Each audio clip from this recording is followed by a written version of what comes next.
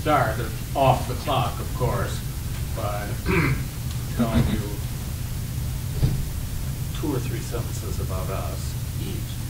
And then we're going to ask you to tell us your name, because we have to write them down.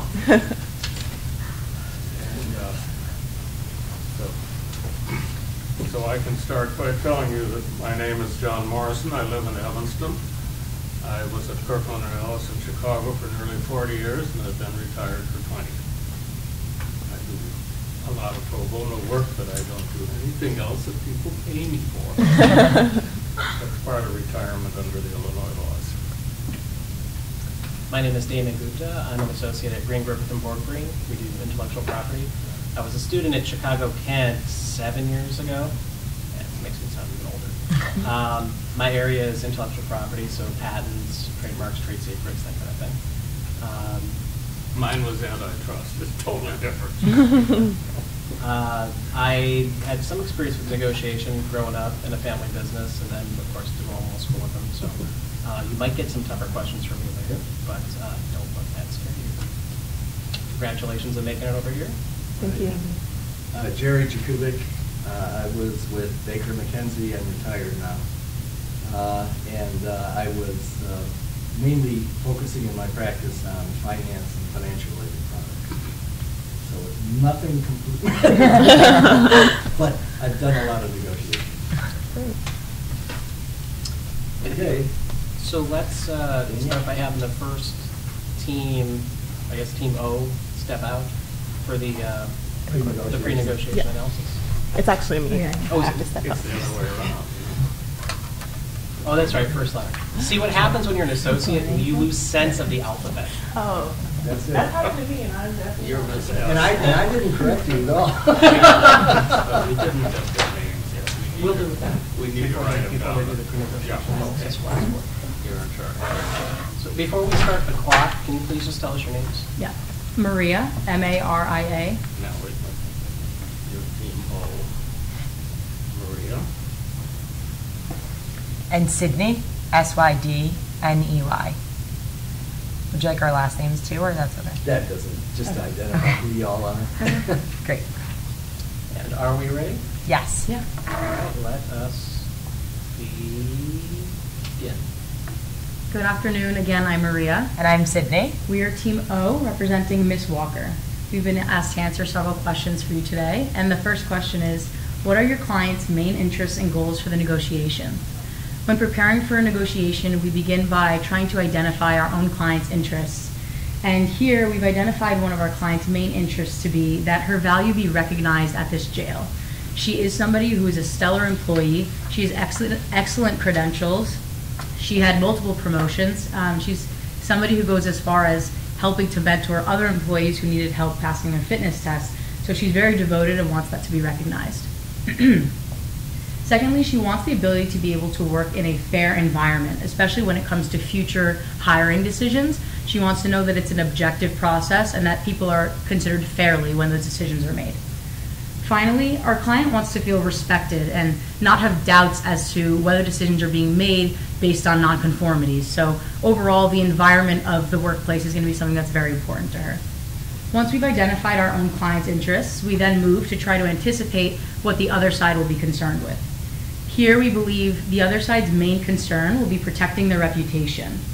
If a discrimination claim becomes very public, it could be catastrophic for the jail, and there could also be a floodgate effect. Our client is aware of a few other employees at the jail who identify as lesbian women, and if they were to find out that she was feeling discriminated against, it could create a spiral effect that could be very detrimental for the jail.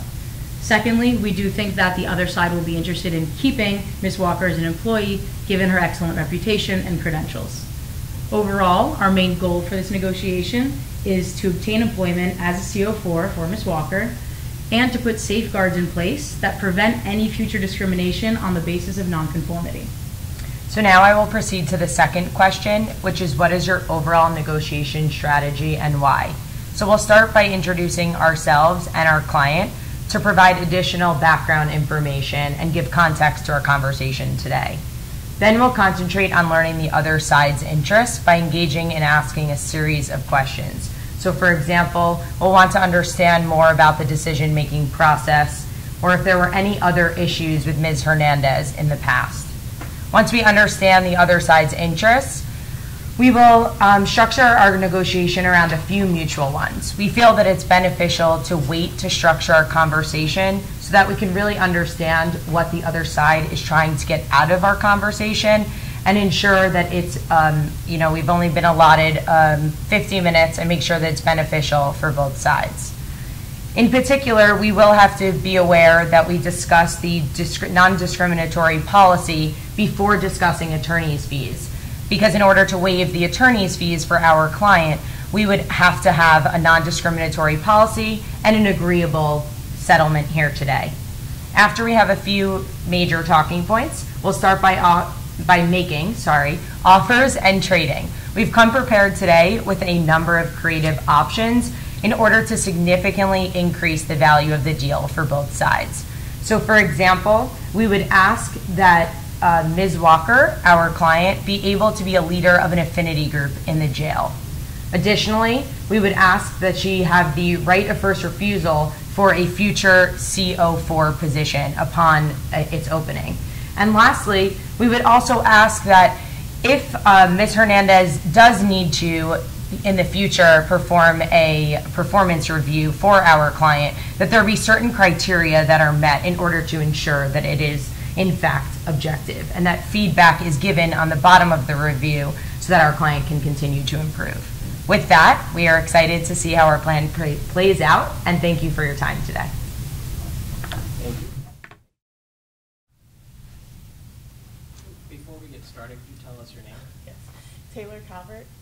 Taylor? Yes, sir. Taylor, Taylor, and then Calvert is Calvert. I will make a comment that my ears are older than most. Okay. And even though they have great age, it's still very important for you all to speak up and behind that too. Thank you. Yes, sir. Are you ready? Yes, sir. And we can begin. Good afternoon. My name is Taylor Calvert, and today I'll be representing Campbell County Jail in a negotiation with the retained counsel for Ms. Dre Walker. So we're meeting here today to address a charge of discrimination that Ms. Walker has alleged against Campbell County Jail. I will be addressing two questions today. First, what are my client's goals and interests? And second, what is my overall negotiation strategy and why? And then I'll provide an analysis or a framework of some options that my client has given me today to offer the other side at some point. So first, to address the first question, my client's goals are first to maintain good employee morale. You can't maintain good employee morale in a discriminatory environment. So if Campbell County Jail does in fact have issues of discrimination, we need to address those to maintain good employee morale. Next, it's going to be maintaining a legal and fair hiring process. We want the best of the best employees, and you're not going to get that by having an unfair process. So we do take pride in hiring the best that we have available from our applicant pool, and we want to continue doing that. Next, it's going to be avoiding litigation, but also balancing that against avoiding bad precedent. My clients have expressed some concern regarding future employees trying to use this as an avenue to obtain some accommodations that might not necessarily be fair because they're unfounded claims as of yet. Now I'm going to move on to my negotiation strategy and why. So the strategy I'm going to implement today is a problem-solving approach, mainly because we do foresee a continuing relationship with Ms. Walker, and we want that to be a positive one. So far, it's been a little damaged by the issue at hand today, so we really want to focus on improving that throughout this negotiation. I'm going to implement this strategy in 3 ways. First, it's going to be gathering some information. I really need to ascertain what their overall goals are. In particular, it's really concerning that she did not, or maybe she did, but she just chose not to, did not feel comfortable going to her supervisor first with her concerns, but instead went to Rustin. So is there some sort of rift there that we're unaware of and that we can fix today at the table? Also, maybe there's an underlying goal that money can't buy, that they're really pushing for, that I need to ascertain. Because my max is $2,000, so I can't imagine that they're suing for monetary damages. There has to be some sort of other issue that I can address. The second element is going to be remaining transparent. My client has given me some hard limits today, and when they become relevant to the negotiation, I think it's going to be important to let the other side know so we can find some other avenues of addressing their concerns. Also, they received a long list of we can't do this, we can't do that, we're not going to do this, we're not going to do that, and I'm not really sure if they were ever provided an explanation, and I think an explanation would be helpful for them to understand my client's position.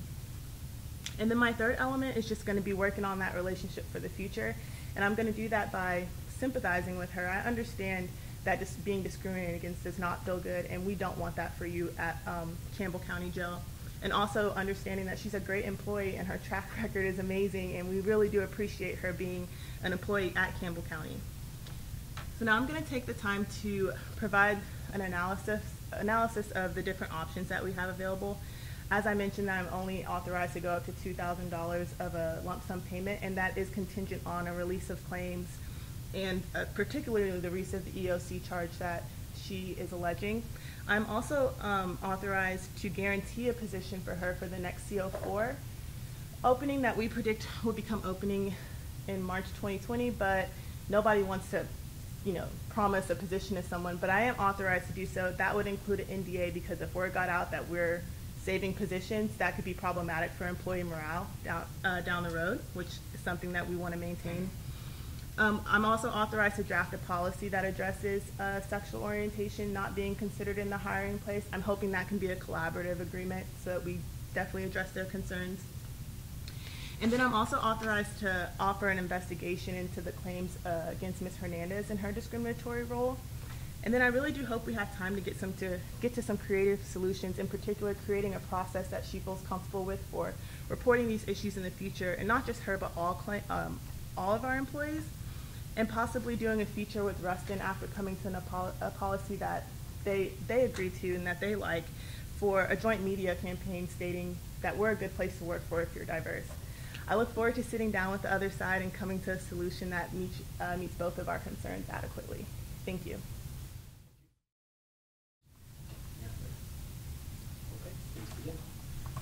Hi, Sydney. Taylor Calvert. Nice to Maria, meet you. nice to meet you. Calvert. Thank you so much for coming in today to meet with us. To reintroduce ourselves, my name is Sydney, and this is my co-counsel, Maria, and we are representing Ms. Walker, who was hired in June of 2007 and currently holds a CO3 rank.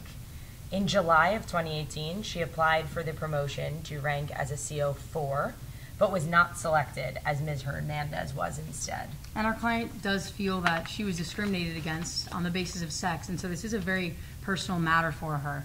I do want to take a moment to emphasize how valuable of an employee she is. Ms. Walker received an accelerated promotion. She has multiple degrees. She's an employee that will go out of her way to mentor other employees to ensure that they're able to pass their fitness tests. And so she is a very devoted employee. She has received excellent reviews throughout her time at the jail. And so that's something that she really wants to be recognized by your client. Something that would be really helpful for us, I think, is to understand what exactly is the hiring process. So in terms of that, do you mean who does the hiring?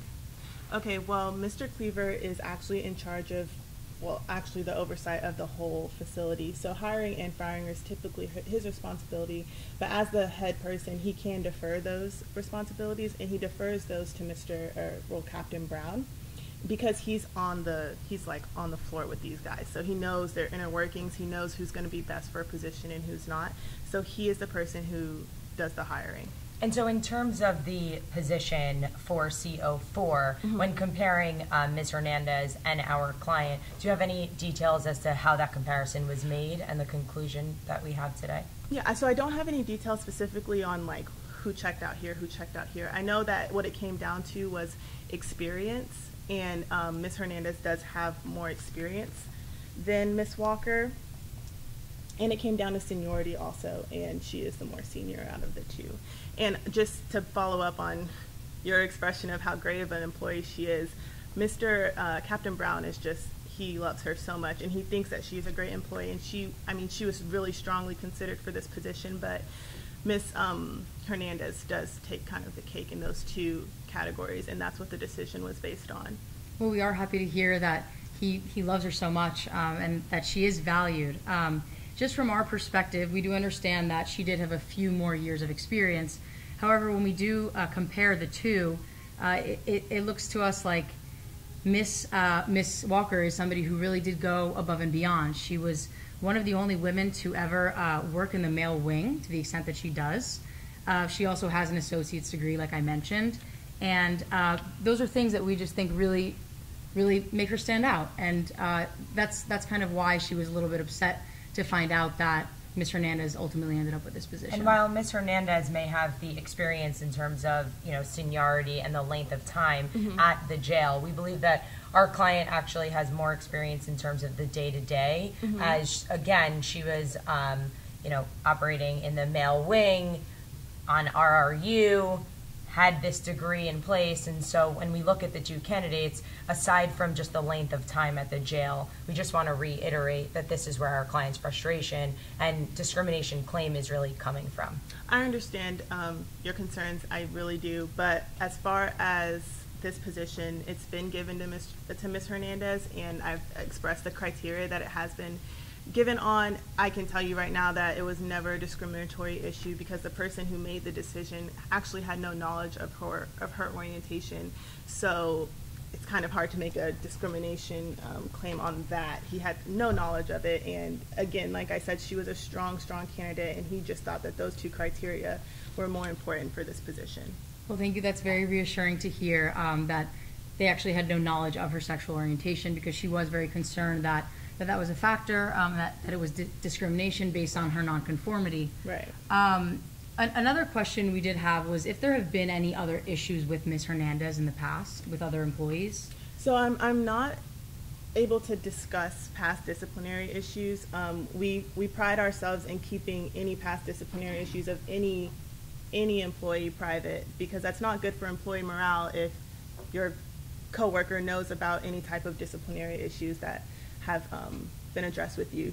So I'm going to return a question, and is that, does your client have any interactions with Ms. Hernandez that we need to be made aware of outside of this hiring process? So there were two occasions. From our client's perspective, there were some very disrespectful and offensive comments that she overheard. In one instance, she was working the same shift as Mrs. Hernandez, and that's how she heard the comment. Okay. In another situation, it was also a social setting. And again, these are deeply offensive to anybody, but especially to Ms. Walker. And so upon hearing those things, of course, she was concerned about, she didn't know whether anybody higher up than Ms. Hernandez was aware of those things, but she was concerned that perspective of women who identify as lesbian was something that was going to become a factor in the future. But we are happy to hear that you mentioned that there are procedures in place. Mr. Cleaver has the oversight, and he does defer to Captain Brown. And so it is an objective process, and especially the fact that there was no knowledge of her sexual orientation. I think Mrs. Walker would be really happy to hear that there was fairness in that decision. Okay, and just a quick question. Is there any reason that she felt uncomfortable going to her supervisor to discuss those issues with Ms. Hernandez that she had overheard? So the fact that this position was opening up and she was in the running for it against Ms. Hernandez, our client just felt that it would portray a sense of trying to get the position just by bad mouthing someone that she was running against, and so it wasn't about really a comfort aspect. We're not aware of if it had anything to do with the higher ups, but in terms of just the overall situation, it was best that she just not disclose it. And really, she wanted the position on the basis of her own merits. Right. And did not want to have to go and report this and then, Ms. Hernandez think that she is trying to undermine her. Exactly. Okay, that makes perfect sense. Thank you for that. Great. So I think that we, understanding exactly the hiring process definitely reassures us, and we'd be happy to report back to our client that this process was not something that was definitely on the basis of her discrimination on the basis of sex. And I think moving forward, it would be helpful to structure the rest of our conversation chronologically. Okay. So that we could first discuss past issues with regard to Ms. Hernandez, but it seems like we have covered a lot of that thus far. Next, we could move to discussing Ms. Walker's future employment. And then finally, moving to discuss a non-discriminatory policy at the jail for the future. And so moving into the past issues with regard to Ms. Hernandez specifically, our client, of course, does not want Ms. Hernandez to be responsible for any of her performance reviews in the future. This comes from the fact that our client has received 18 Excel reviews and 5 above average reviews, and the review that Ms. Hernandez had given was the lowest that she ever received, and feels that she was not evaluated objectively.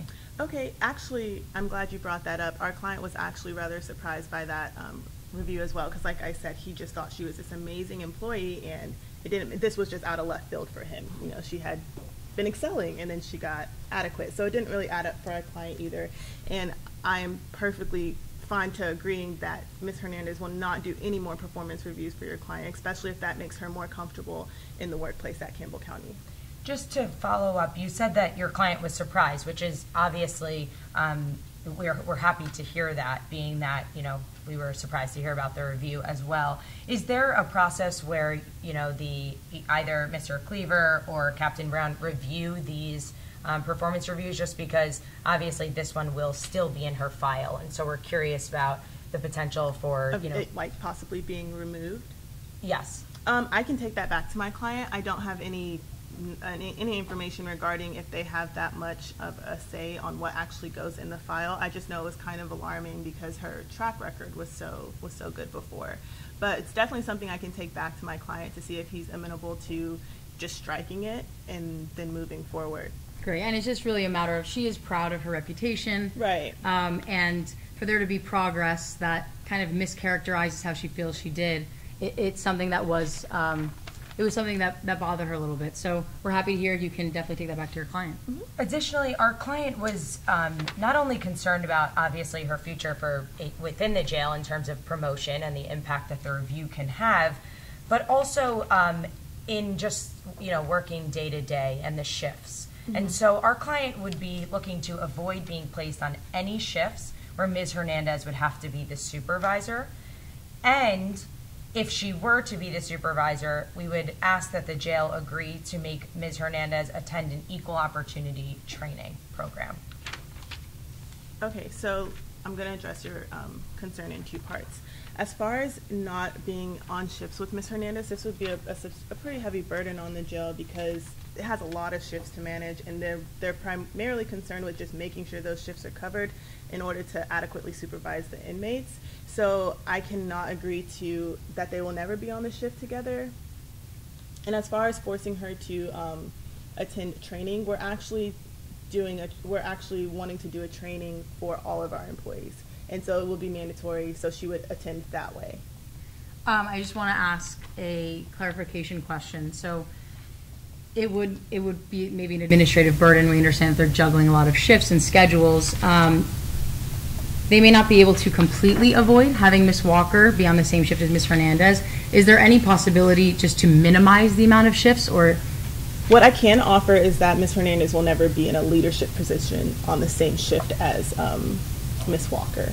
That's what I can offer. I can express to my client that that you would really appreciate him being aware of when they're scheduling. But I can't promise that she will never be on a shift. But I can promise that she won't be in a leadership position. And so, by her not being in a leadership position, she would not be the person that Mrs. Walker is answering to. Correct. In her daily duties. So they'd just be doing duties together. She would not be reporting to Ms. Hernandez. Okay. That's definitely something that our client would appreciate. I think the fear is that Ms. Hernandez would be the supervisor, and so if they are on equal playing fields, they would be on equal playing fields. Then that would be great. And also, we are happy to hear that the training would be across the jail for all employees, because again, although this situation is it's rather localized, but I think that this is an opportunity to educate everybody about sex discrimination and just discrimination in general. So I just think this is an opportunity for education, and so does my client. So we're implementing mandatory training. Great, that's great to hear. So in terms of these past issues that we've now seemed to be able to settle, Miss Walker, moving forward, will never be working on a shift where Ms. Hernandez has a leadership position, and that will allow them to be operating on equal playing fields. In addition, there will be a training course across the entire jail, and that will provide an educational opportunity for everybody there. And that's definitely something that was really important to our client because she is looking ahead and she wants to be comfortable where she's working. So I think that would really be great for her. Finally, because her recent review, which was done by Ms. Hernandez, was not a very accurate depiction of her work and was kind of harmful to her track record, the review that Ms. Hernandez did could potentially be stricken. That's something that you could I will bring bring it back to your my client. Yes. Okay, great. But for the time being, we have agreed that Ms. Hernandez would not be responsible for any performance reviews moving forward. Correct. Great. So I think we can move into our client's future employment at the jail. Okay. Our client is looking to be promoted to the CO4 position immediately. Okay. She feels that, of course, as we have mentioned, Ms. Hernandez, while deserving due to the fact that she has been at the jail for more years, our client feels that she should have been given that position before her. And so she would be looking for as soon as the next CO4 position becomes available, because we do recognize that it's limited to only 15 at the jail, that it would be given to our client. Right. Okay. So as far as, so what you're asking for is that it be guaranteed to your client, the opening position. Okay. So there's a couple contingencies that are going to have to be attached to making that guaranteed for her, and that is definitely an NDA and a non-disparagement agreement. We can't have this getting out that we're saving positions for people, because that would not increase employee morale or even maintain employee morale. I can't think of a time where if I applied for a job, I found out that it had already been guaranteed for someone, that I would not feel disadvantaged. So we would need her to sign an NDA in terms to that. So just to be clear, when we say that she would be promoted to the CO4 position immediately, that would be as of an agreement today reached. So is there a position available that... There's not a position available today. There's a prediction that one will be available in March 2020, but there's no CO4 position today. So March 2020 is definitely a long time for our client. Right. She did expect to be in this position, back in July of 2018 when Ms. Hernandez was given it. And so waiting until March of 2020, is there any other option? There's no other option. Like you mentioned, that our positions for CO4 are capped by the county, and it's capped at 15. All 15 are filled. And I can appreciate that your client expected to be hired. I think when anybody goes for a job interview, they're expecting to get the job. So I totally understand that, but you're not always guaranteed the job. And in this case, Campbell County felt like Ms. Hernandez was the better option. And so I understand your client's expectation, but the best that we can offer her is the March 2020 position, because there are no positions available so far. And the only way for her to be offered that position is for there to be that NDA in place. Yes. And with the March 2020 position, is that a guarantee that someone will be leaving? Well, she's reaching her retirement age, so she's got to retire. Okay, great. I just wanted to make sure that... It's not something that can be taken on or off the table. I understand. Thank you. Took the words out of my mouth. Okay, so in order for our client, being that the March 2020 is the only available option... Currently, right. As you mentioned, it's a long time from now, so if something else were to open up, I don't see why they couldn't slot her before that. But to your knowledge, this employee, this is the only guaranteed option right now. Yes. And so moving forward, being that this is the only guaranteed, we would ask two things. First, that if a position did open up, our client has a right of first refusal for that position, meaning that anybody else would not be considered, and our client would be automatically the one to fill that before the March 2020 date. Okay. And then also, due to the fact that if there is no position that opens up, and we do have to wait until March of 2020, our client would need to be compensated for the difference in the salary between the CO3 and the CO4 position. We recognize currently that the difference between those salaries is $175, and we are dealing with, I believe, about 6.5 months. So that number is $175 per just period? That's just the difference, or is it per week or per month? So it's per month. It's per month. So 175. So it's been 6.5 months since July of 2018. I think it was July 23rd. And then moving forward, if we have to go to March, we would obviously be adding an additional 13 months to that. So it would be a total of, pardon my math, 19.5 months. And so being that it's the difference is $175, and we agree that the amount of time is 19.5 months, our client would be asking for $150 per month until the position is filled as a CO4. So $150 per month for 19 and a half months. Yes.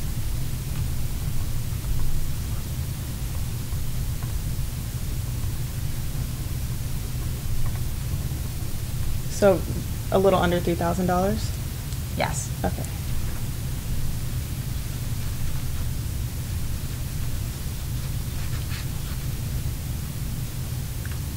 Okay, well, because again, your client was not guaranteed this position, I feel uncomfortable tying this idea of wages as if she was entitled to them, because she did not receive the position and it wasn't based on, which we've agreed that it wasn't based on sexual orientation. So we'll have to come back to this number, but as far as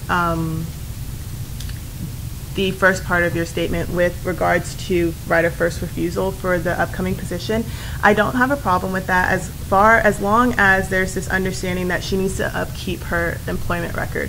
She can't just fall off because she knows I have a position available, so I'm just gonna chill and do what I want until this position becomes available. So if you can agree that she's gonna keep on this amazing track record that she's been on, and of course with her not doing her performances, the reviews are gonna be objective, then I can agree to the right of first refusal for the first part. So we definitely don't foresee any reason that she wouldn't upkeep her employment. That doesn't sound like our client, especially being, again, there was 18 reviews that were Excel and 5 that were above average. And so we can definitely agree to that. Okay. In terms of, you mentioned that this job was not 100%. And while we did acknowledge that we hear your client's perspective on the discrimination on the basis of sex, we are here today because there is a pending suit.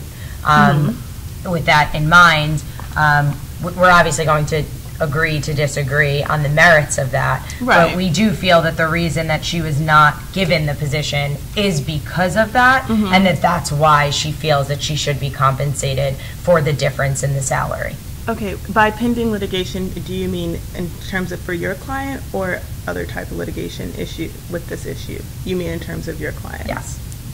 Okay, just out of curiosity, do you have any like laws that specifically say that sexual orientation discrimination is not legal? Because it's my understanding that our policies are compliant with federal law right now, and it doesn't include sexual discrimination. Now, we do not discriminate on account of sexual discrimination, but it's hard for me to attach, again, this salary that you're asking for without a claim. So we definitely have reviewed the research and feel that our case is strong. We are here today to discuss, in the shadow of the law, and so we want to reach an agreement so that both parties can move forward. Our client is definitely appreciative and loves her job, and so she wants to ensure that she's continuously being promoted and being recognized and valued as an employee. So I think that we're here today to reach a settlement that's beneficial for both parties, and the discussion of the law may not be necessary for that. Right, and I agree also, but I'm also going to have to protect my client's interest here at the table too also, and I don't believe my client's interests are in line with paying for a salary that was never guaranteed. Now, does that mean like absolutely no payment was on the table? Absolutely not. But as far as attaching it to a salary for X amount of months, my client will definitely not be comfortable with. So we're in agreement with the right of first refusal pending her record remains the same, and those will be based off the objective performance reviews. And then in terms of the amount, you mentioned that your client would be willing to provide some amount. So Right. Do you mind just... Yeah, I can expand on that just a little bit more for you. So my client is willing to pay your client around $650 for obviously a waiver of claims, because that's why we're here today, to work out these claims. And could you tell us a little bit more about where you're coming up with the $650? This is just a like just trying to resolve an issue. I obviously don't have any hard numbers because she's not really entitled to a payment based on her status right now as an employee.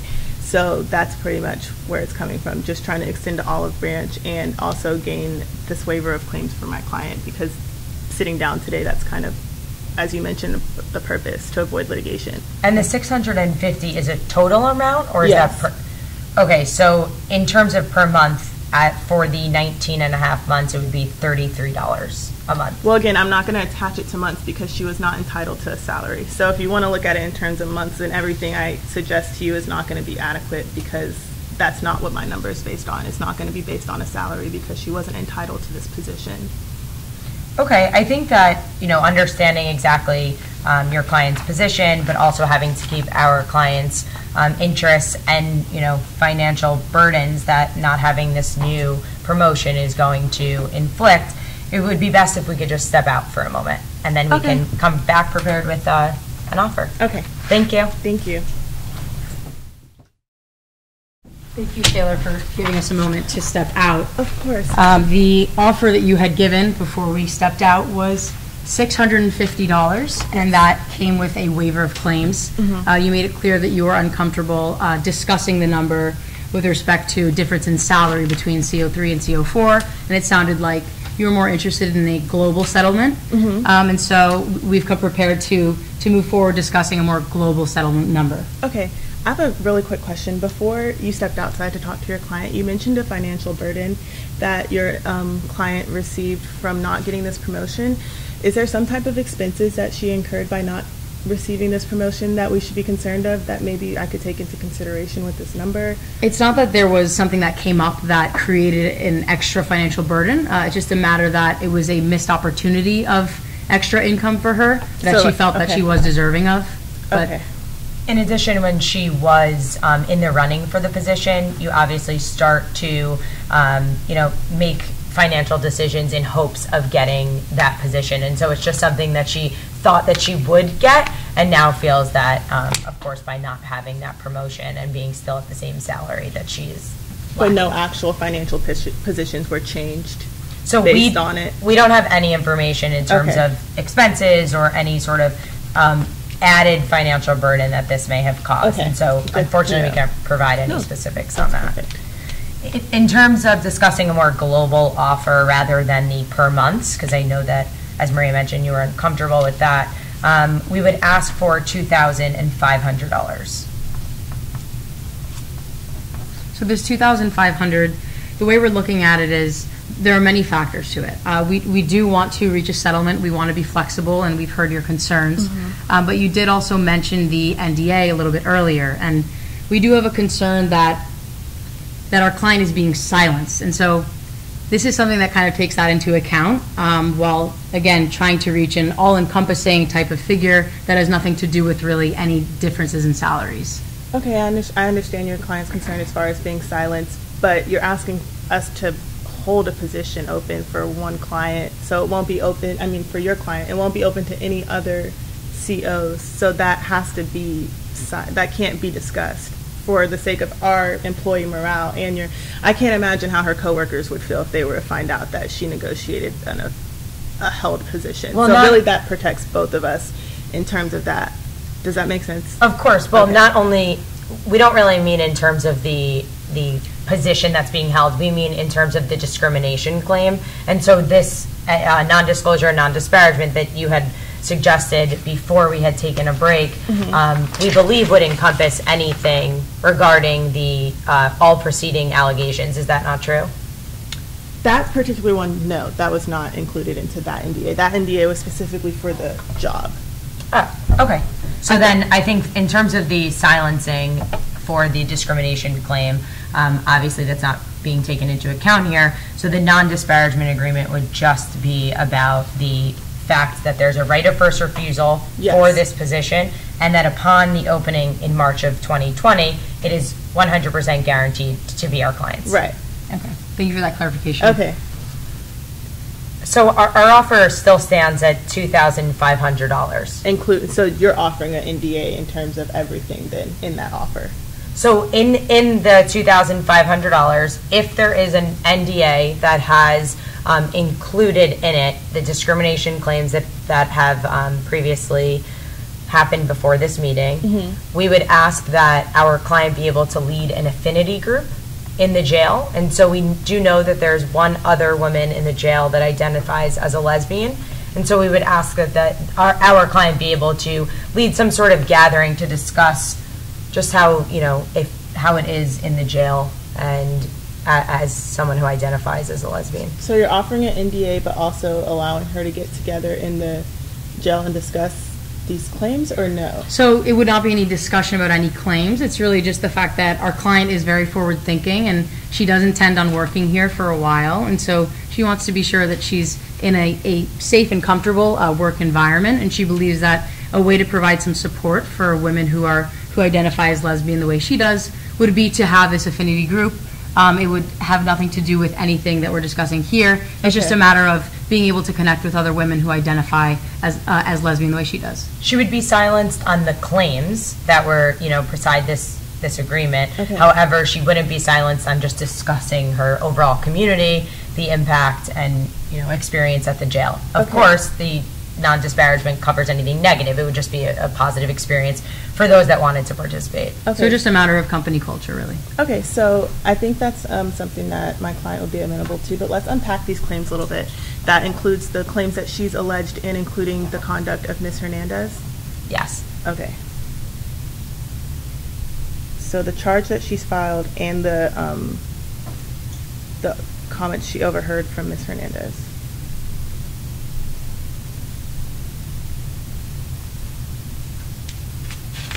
And the waiver of claims. And the waiver of claims that I had suggested? Yes, that would be included in this, yes. That's a little different. And of course, we just covered that the right of first refusal still stands. Yes, all of that still stands. As long as the upkeep of the employment record, and also then the March 2020 position. That's currently what we're discussing in terms of the amount of money that we can agree to move forward. Okay, and all of that for $2,500. Mm-hmm. Okay, so we are definitely amenable to work to the affinity group and the NDA package you have presented.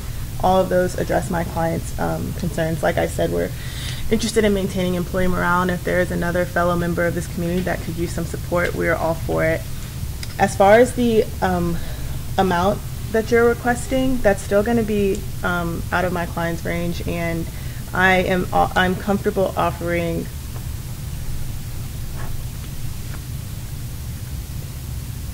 $950.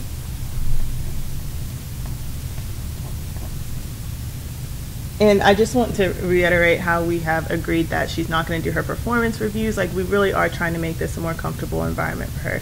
She's not going to be under Hernandez for any supervision. The performance reviews are not an option. We're going to be training our employees, all of them, to create a better environment for your client and any other diverse employees that we will be coming in, and that's going to be a cost to us as well. So I just want to keep those all in mind while we're discussing this number. And we definitely appreciate, giving context to the number. For our client, she was very specific in determining this based on the amount of months and the difference in salary. So as difficult as it is I know it seems like we're not being as flexible with our number, but we just want to be clear that that is what our client had anticipated that we do here for her today. And so coming from the $2,500 number, we would be willing to go down to $2,000. Again, this would include everything that we have previously discussed, and we would like to ensure that there is going to be a change to the discrimination policy that is currently in place at the jail. I know that at the beginning we had said we would first discuss past issues, then the future employment, and then the policy. But I think that in order to make some leeway or, really meet in the middle here at the amount, we can maybe discuss the discrimination policy as well. Okay, so I actually had some language in mind for that. So it would be the status of sexual orientation should not be considered in the hiring process. What are your thoughts on that language? Yeah, I think sexual orientation in particular is Important. That's going to be very important, as opposed to just sex, because sometimes it could be construed many different ways. Right. So definitely that specific language would be important to our client. Okay. Our client also is concerned about someone who deviates from the norm, being that, she appears a little bit differently. And so we want to ensure that there's some sort of language about protecting someone who might deviate from the norm in terms of conduct or behavior. So actually the jail operates under this policy that is congruent with an ordinance in Campbell County, and we cannot extend any advantages or protections that a protected class does not already have under state or federal law. And that is why I asked you if you had any federal law or state law that specifically addresses sexual orientation in the way that you just described it, so that we could put that into a policy. And since we're kind of operating in, as you called it, the shadow of the law, we cannot put that type of language in our policy. And also, just to be clear, whatever language we can come to today has to go through an official approval process. So I can't necessarily ensure that this language is going to be put in the policy. Does that make sense? Because we can't decide. It's above the jail. So I think that in terms of, just making sure that there's 100% guarantee that you would go and, like we would instigate the it. process. Yes. Oh, okay. I can ensure We that. completely understand that sometimes there are procedures in place, and the fact that you're not able to do that is okay. But so we can agree that the proposal would be made for that language to be added. The language that I stated, Will you just repeat it one more time so we can be clear? that the status of sexual orientation should not be considered in the hiring process. Right.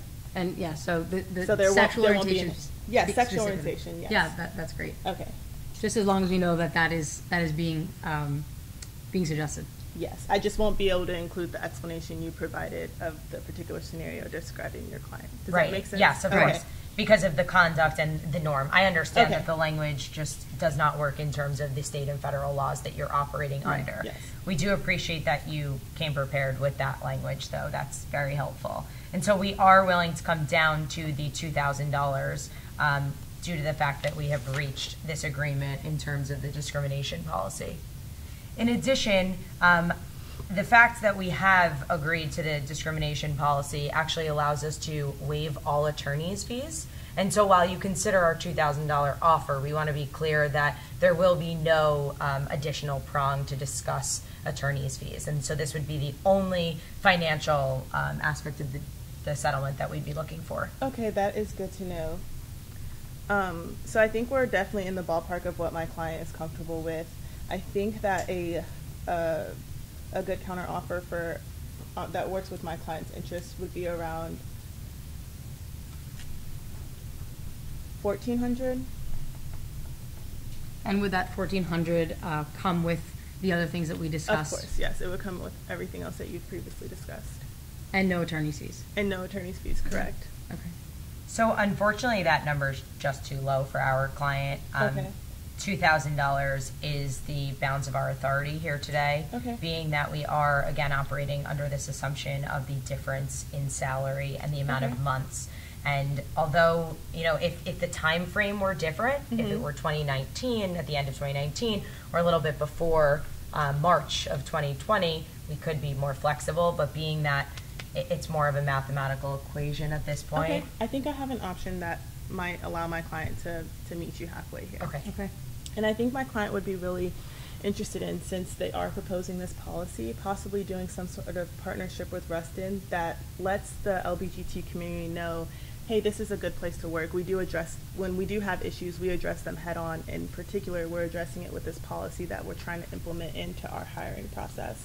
And I think that that type of press release or just announcement helps both communities. It helps create a diverse community at Campbell, and it helps the LBGT community know, like, this is a safe place that's going to address your concerns. And so if that can be included, I think my client would be more than amenable to coming up to your $2,000 mark. And so could we just hear a little bit more about what Ms. Walker's role could be once that partnership would be in place? Is there a particular role that your client might be interested in? I think that she's somebody, like we mentioned, who's she's thinking ahead, excuse me. She's hoping for ways to improve her work environment. And so for there to be a partnership like this, and for the organization to have the mission that they do, it could really be great. And she would love to be a part of that in some way. Yeah, I actually think that would be great. It would be a great symbol to have a piece of that partnership that actually works at Campbell, and she could definitely be the face of that. I don't see why that would be a problem. I think that would be great. So we just want to make sure that she's not becoming the face of, the main face. I mean, whatever she is comfortable with her involvement. I heard that she wanted to be involved. So whatever, to the extent that she wants to be involved with the process, we're totally open for it. So if she wants to be the face, great. If she just wants to work behind the scenes and help other parts of her community possibly apply for jobs here, then that's great too. Okay, great. Because I think that, we are comfortable bringing this back to our client in terms of her level of involvement. Okay. The partnership is definitely a great idea, but we don't want to have to say to her, you have to say, no, absolutely X, Y, not. and Z. She doesn't even have to be a part of it. Okay. If she's uncomfortable with that. Yeah. It's totally I think her discretion. that the leader of the affinity group gives her an opportunity in the workplace to really have open discussions with those that are similar, but as like a partnership or video or any sort of effort that is more public, we just want to ensure that she is comfortable moving forward and doing that. Although, as Marie mentioned, Absolutely. we don't. Absolutely. Okay, so I do great. think the partnership is a great idea. We will go back to our client to discuss what her level of involvement would really be. But given that she will be leading the affinity group, it sounds like something that she'd at least like to have some involvement with. Okay. I think we've made a lot of progress so far. I want to run through everything just to be sure that we're on the same page. We have a lot to cover. So the number that we agreed on was $2,000. We moved away from discussing the difference in compensation between the CO3 and the CO4, and we absolutely understood your concern there. In addition to the $2,000, Ms. Walker would lead the affinity group, like we mentioned. She would also have a right of first refusal for the CO4 position. It's just that she needs to upkeep her employment records. She has had a great track record in the past, but she would, of course, be held accountable for continuing to operate as in a stellar manner the way she normally does. Absolutely. There would also be an NDA, and the NDA is pertaining to the discrimination lawsuit, of course. So within the affinity group, there would be no discussion of anything pertaining to the lawsuit or the fact that, the lawsuit and any issues that transpired between her and Ms. Hernandez. Correct. Issues. In terms of the language for a change to the discrimination policy at the jail, it would be the language that you mentioned, including sexual discrimination specifically, as opposed to just discrimination based on sex, because that specific language is really important to provide protection for our client. That is something you mentioned. It needs to get approved by your client or whoever at the jail reviews those things. So that's something that you agreed you will take back to your client for that language to be considered. Can you just repeat the language for me so I understand the language that you're going to be taking back to your client? Yeah, sexual orientation would be included. Yes, sexual orientation will not be in consideration during the hiring process. Okay, right. so no discrimination or anything is going to be mentioned. Right. It's just pertaining to what factors are considered when employees are considered for promotions. To be clear on that. And then to specify with that $2,000 number, it's no attorney's fees. So the $2,000 was all encompassing there. In addition, moving back to the future of how her and Ms. Hernandez will coexist at the jail, she will not be getting any performance reviews from Ms. Hernandez in the future. Correct. And that's because it was really important to our client that her track record is accurate and that she's recognized for the great work that she continues to do. Right. When Ms. Walker is working, she will never have a shift where Ms. Hernandez is her superior. Correct. They'll be on equal. Right. They will be on equal playing fields, which will provide some comfort for a client that she's not answering to Ms. Hernandez, given the offensive words and things that she had heard her say on those two occasions in the past. You were not able to agree to, I just want to make sure I'm getting this clear. So you weren't sure about striking the review in particular, but you said that that was something that you would bring back to your client. And then in terms of mandatory training, Your client is looking to, was Train that right? across the board, yeah. That the mandatory training would be for all employees All at the jail. employees, correct. So it would be a very all-encompassing educational opportunity for everybody. For everybody. And hopefully could improve the culture of the jail moving forward. Right. I So agree. it sounds like we came to a great agreement today. Is there anything else you'd like to Yeah, cover? I just want to mention that that $600 increase from $1,400 to $2,000 that I had mentioned was contingent upon that agreement with Rustin in terms of like a press release that we had discussed. So if you could just, when you take this back to your client, if you could mention the importance of that aspect. In terms of the partnership. In terms of and the our partnership. client's ability to level of involvement that Yes. she's comfortable. Yes, Right. of course. So if will- you could just stress that, that's important to my Yes. client. Right, we understand the importance of the partnership, and that could really be great for both parties, and we will, of course, discuss all the details with our client. She will let us know whatever she feels comfortable doing, but we think that's something that she would love to be a part of. Yeah, great. Thank you for meeting with us today. Thank you so much. We're excited to then have our, a final agreement once we discuss the tentative few things with our clients. Absolutely. Thank you. Thank you you. so much. Thank you.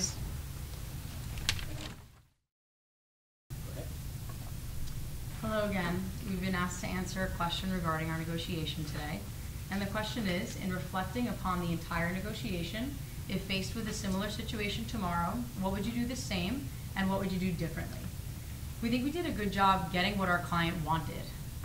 We got a right of first refusal for the CO4 position, and that was really what she was interested in. She wanted the security of knowing that the opportunity would be there for her in the future, even if it wasn't given to her last summer when she originally was hoping to have it. In addition, we wanted there to be a mandatory training for Ms. Hernandez in particular, given that the comments that were offensive had come from her. But ultimately, we were able to get the jail to agree to having a mandatory training for all employees, and that really worked in our client's interest because it would allow for change in the culture of the jail, and she really was hoping to improve that so that she could continue operating and working at the jail feeling comfortable. Second, we feel that we were flexible. The other side, she mentioned that she was more interested in discussing a global settlement and that she was not very comfortable rooting numbers in the difference between two position salaries. And so we did a good job taking a break at the right time because it gave us an opportunity to reevaluate what our next offer would be, given that we would now be considering things in their totality. So did you only reevaluate during the break, or were you reevaluating as you went through the whole negotiation? I think we constantly had to be listening actively, and sometimes you hear something from the other side and it dictated what the bounds of our authority were with numbers moving forward. So it's definitely something we were doing throughout, but I think we took a break at the right time because the structure of our offers changed, and it really allowed us to make more informed offers a little bit later on. Finally, we think we did a good job asking some detailed questions. There was some time towards the end of the discussion, and we thought it would be helpful to ask questions like, how involved would our client be? And little details like that that could give us a better picture of what our client's life would be like moving forward. So now going to what we would do if faced with a similar situation, what we would do differently. And so first, we did set out the agenda specifically with 3 points, and there was some moving around in order to be able to match on the number. And so we wish that we had just really summarized where we were and exactly why we were making these changes so that everybody was on the same page in terms of the structure of the conversation. Second, as Maria mentioned, we were prepared to negotiate based on the difference in salary and the length of time for the months. And so we did have a sliding scale. But when we realized that the other side wanted to just do it based in totality, we needed to adapt fairly quickly and just make some calculations. And so I guess differently what we would do is just be prepared to make it more of a global offer and just justify where it's coming from as per the months, because that was the basis of our justification, and we felt that that was strong. And then lastly, I wish that when bringing up the attorney's fees and the discrimination policy, that in particular when making that offer, that we were able to bring that up earlier as to maybe extract more money. The minute that we had agreed on the non-discrimination policy moving forward, It seemed that the other side was willing to agree to the money, and because we were willing to waive the attorney's fees, and so perhaps if we discussed that earlier, we could have gotten even more money. We did get exactly what our client asked for, though, and so we were happy about that. So if you have any questions, we're happy to answer them, but we thank you for your time today. What was the most important piece of information you got from the other side that affected your strategy going forward? I think the most important piece of information was that the employment decision was not made knowing the sexual orientation of our client. We definitely came in prepared to, talk and really discuss a lot about why our client felt that she deserved all of the items that we had listed. And so really understanding that, we had to kind of switch and change strategies a little, because we did need to recognize that that was there, while also recognizing that the law may or may not be in our favor, and our main goal here today was to reach an agreement. And so to get stuck in discussing that was something that we just didn't feel we should do. And I think the way that plays out is maybe having to shift our justifications or our explanations of how we're coming to this global settlement, because now we know that maybe this was an objective process, so whatever concerns our client had. Sorry. All right, thank you. Well, Thank you. Proceed. Good afternoon again. My name is Taylor Calvert, and I just represented Campbell County Jail in negotiation with Ms. Sydney and Ms. Maria, who are representing our current employee, Ms. Walker. So our main objective today was to create a more inclusive and diverse working environment that really paid attention to limiting discrimination within the workplace and to protect from future litigation. I'm going to address a two-part question here today. So in reflecting on the entire negotiation, what are a couple things that I would do the same and a couple of things I would do differently? So I'm going to start with the things I would do the same, and there are two, and there are also two things that I would do differently. First, I would really keep my client's interest at the forefront. My client was interested in creating a more inclusive and diverse workplace, limiting discrimination, and I think we were able to address that today with the creative solutions we came to.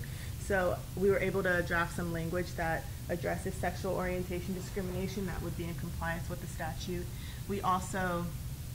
They suggested the affinity group, and my client is going to be super excited about employees being able to get together who have common interests and be resources for each other. And then also my client's interest in protecting from future litigation claims. I was able to get a waiver of claims of this suit and all the claims associated with it. An NDA regarding the guarantee of the position, which that could decrease employee morale if that got out. So I was able to obtain that as well. Also, I would maintain a positive relationship with the other team. We both were pretty firm in how we felt about our client's position, and it never got disrespectful. We both kept each other's interests at heart across the table, and I believe that was really productive today to get to those creative solutions. We didn't get bogged down in the merits. We just stood firm in what we believed, and we respected what each other believed, and I found that very enjoyable. What I would do differently is maybe not be too agreeing. There are times, for example, I remember where they brought up the record of her employment and how this performance review from Ms. Hernandez was kind of out of character.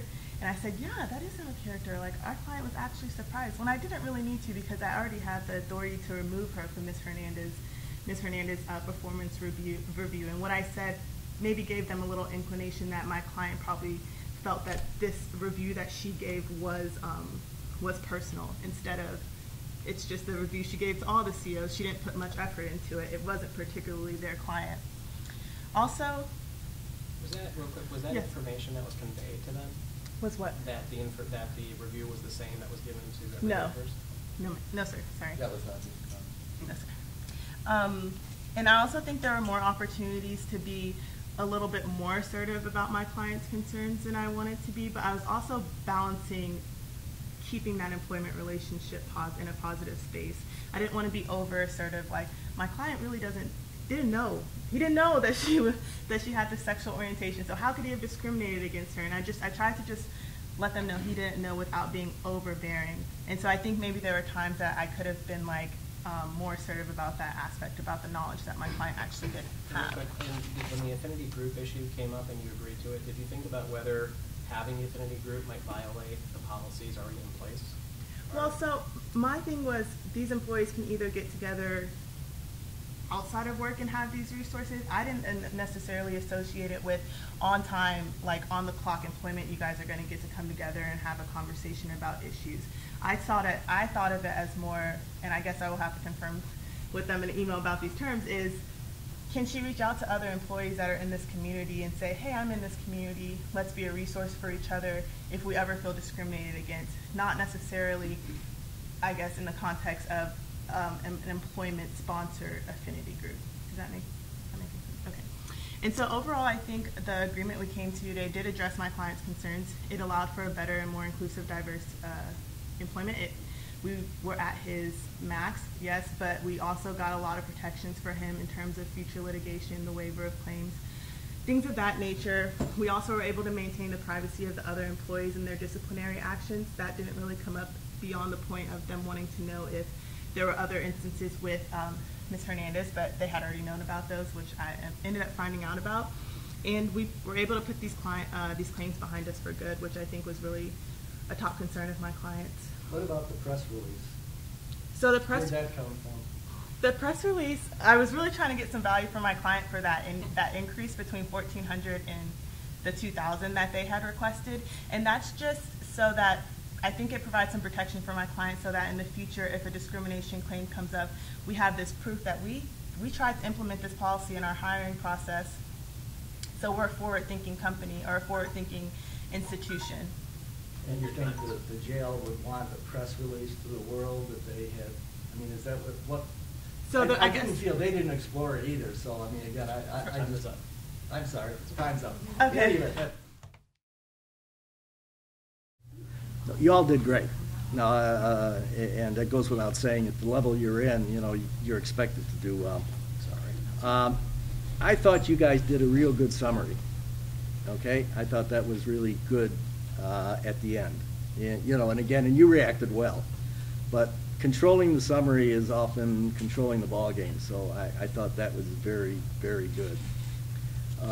In terms of the affinity group, you could have been a little clearer on exactly what you meant. I mean, it may be obvious what an affinity group is or what it's supposed to do, and on the other hand, you can't stop somebody from organizing an affinity anyway. So, I mean, what is it you were trying to get at on that side? I thought your control of the financing was great. You know, the way you dealt with the money. You didn't give it away too early, you know, and you hung on to the end. You never know what they could have accepted. So I thought that was good. I didn't think the press release was a good idea because at least that's in my view, because I think a jail really would not want a public interest law firm doing anything. Matter of fact, you should have had them sign the NDA as well. I mean, because you don't necessarily want to get them on TV and doing stuff, really, because you can't control it. So that's the only thing that I would have, you know, otherwise I thought it was great. So firstly, I echo everything he said. You all did a great job. Can I ask, have all of you had a class in negotiations or mediation in law school? You have not. You both have. Okay. I tallied mine, by the way, just to tout. No. You all did good. Did you, each of you have a list of the questions to elicit information that you didn't already know? Okay, that's good. So the key thing I always think is to identify what's confidential information from the other side that I don't know. But you also have to be thinking of how the answer to it's going to affect the assumptions that you made. That's why I asked both of you if you were thinking about how the information you got affects it. Doing it during a break obviously is good, but I think my approach would be to do it at every step. So I always have a list of the assumptions that I'm making because I don't know what the other side's true story is. And then as I'm going through, as I'm getting that information, I'm checking my list of assumptions because believe it or not, almost always those assumptions are going to change as you get facts. You identified the most important thing you learned. That was a key assumption you didn't have. That changed the entire course of it, which I thought, well, okay, you should have recognized too then that that should have been an early question. Highest priority was what was the rationale for the decision and not taking her, giving her that promotion, right? I think you had asked something like, what's the process or something like that. That's close, but it's not getting right to that point, right? So I always think some pointed questions to really get some of those hard facts that you need, identifying sort of the hypothetical fact. What are the critical things that I need to know moving forward with my negotiation? You both did recaps, and that's fantastic. I don't know if it seemed like it was textbook, which I don't know if that's how you were taught or not. Obviously you weren't, because you didn't take a negotiations class. Well, but that's perfect. As he said, that shows control of it. It also gives you an opportunity. You have to be really paying attention to make sure things aren't missed, and you did that, and that was fantastic. Some follow-up. So whenever you're talking about money and you're negotiating money, which never happens at a negotiation, right? The rationale for why you're changing your amounts, I think, is very important, because it could be, a lot of times you'll see it where numbers are being thrown back and forth. I counter with 950, I counter with 650. But if there's no rationale for it, what's the other side going to think? Well, what's their max? They're just trying to lowball it to pay the least that they can. So you provided your justification for it. I didn't quite get your justification for it, but I also didn't see you did attack it a couple times saying, well, your basis for it is wrong, and I thought that was good, but I didn't think that you kept with that, because they're fundamentally wrong in the rationale for why they think they should get money, right? And so that was a good point to kind of stand on and really harp it, because you're in the right, and the facts are on your side. So I thought you could have used that a little bit more to your advantage. You all did a phenomenal job, no question. The beauty of being the third judge with two fantastic colleagues on the bench simplifies my comments a lot, and mine are much more general and less issue specific. I thought that Team O had a fantastic balance of participation. It came through all the time, and you also had a clarity of direction, which is really important in negotiation, just like it is in litigation. And I felt that Taylor's post-negotiation presentation was just extraordinary. I liked that very much, and I felt that you were very good at stating and meeting your goals, and not stating the ones you didn't want to mention, perhaps, but in getting where your client wanted you to go, and that came through well. And I thank you all very much and wish you all well.